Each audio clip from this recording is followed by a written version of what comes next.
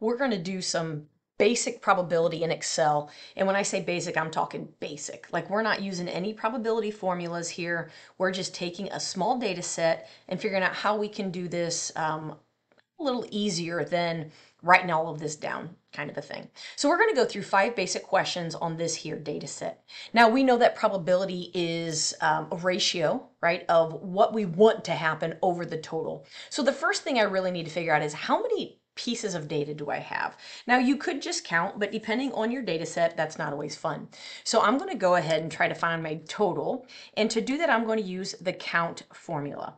So I'm just going to say, okay, from the top to the bottom, how many is that? And that's 25. So I have 25 pieces in my data set. So when I'm thinking about a basic probability, 25 will be my denominator. So if we look at number 1, what is the probability a vehicle is blue? Well, how many blue vehicles do I have? Okay, so let's figure that out. And I can again use a formula for that. So I'm going to use the countif formula. So you'll notice I type in equals countif. And now when I click, put my parenthesis, it gives me the first thing I need is the range. So the range, I need colors, right? So I'm going to go in the color and I'm going to highlight. And you could also use, just put the cell references B2 to B26. And then it's criteria. Now, if you just type in blue, it's not going to work. Because blue is qualitative data, we need to put that in quotes. So I'm going to put in quotes blue because, again, qualitative. Anything that is words, qualitative data, you're going to need that. So I type it in and I have 5 blue vehicles. So the probability of a vehicle being blue is 5 over 25, right? Because the number of blue vehicles over the total. So 0.2. There's the probability that any of these random vehicles will be blue. All right, so now let's go to number 2. Given the vehicle has 3 cup holders, what is the probability it's red? All right, now remember that when we're talking about this is a conditional probability. So given the vehicle has 3 cup holders, that means we only care about 3 cup holders. So if I go back to my data, I can sort this by cup holders. So I highlight the entire table and I'm going to go up to the top over where it says sort and filter. Now, when I click sort and filter, I'm going to go down to custom sort. So now you can see it says sort by. Well, I want to sort by cup holders, because that's what I care about. And then it says smallest to largest, that's fine. I click OK. And it rearranges all 3, so it keeps an entire piece of data together, but it sorts by number of cup holders. So now number 2 says, given the vehicle has 3 cup holders. Well, I have 5 pieces of vehicles, or 5 vehicles that have 3 cup holders. So my denominator here is going to be 5, because our probability is going to be red over 3 cup holders. So we know that our denominator is 5 because there are 5 in the 3 cup holders. And how many of those are red? Well, just the 1, and that's pretty easy to see. So my probability is going to be 1 over 5, or again, 0.2, depending on how you view that. Number 3, what is the probability a vehicle has more than 2 cup holders?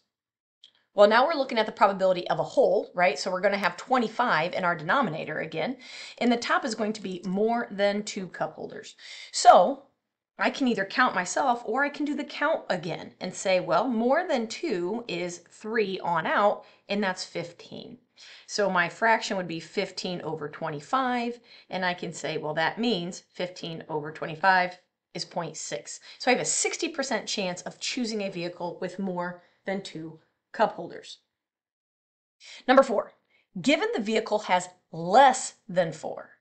Okay, let me go back and title that. That 15 gives me more than 2 cup holders.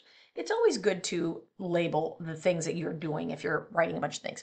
So given the vehicle has less than 4 cup holders. Okay, well, how many is that? So less than 4. Well, let's do the count. Less than 4 is 2 and 3. So I have 15. So my denominator here is going to be 15, and I want SUV. So given the vehicle has less than 4, what's the probability it's an SUV? So again, I can use count if the range. Now we're looking at only less than 4. So I'm going to highlight my vehicle types, but only for the cup holders of 2 and 3. And then again, this is qualitative data. So I put SUV in quotes and it shoots back 3. So 3 of those are SUVs. And you could always go down and just count yourself if you want. But that gives me a fraction of 3 over 15, which as a decimal is 0.2. Last one, given the vehicle is gray. Okay, so now I'm going to sort, I'm going to do another sort. So I'm going to sort here by color. So I go back up to sort and filter, custom sort. Now we're going to sort by color.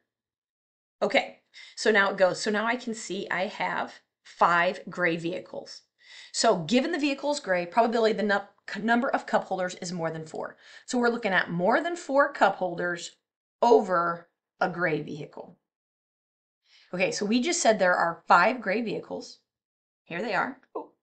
How many of those have more than 4 cup holders? Now, more than 4 means 5 or 6. So we can see 3 of those gray vehicles have more than 4. So that's 3 over 5, or 3 divided by 5.6. And that's how you can do some basic, really it's more of understanding what probability is, playing with conditional probability, and knowing how to use the sort, the countif feature. There is a probability formula in Excel, but it kind of, you have to create a little bit more. You got to do some table work. I really just wasn't into that because the probability we are finding here just isn't that in depth. So this is the intro, some super basic probability using some different sorting features in Excel.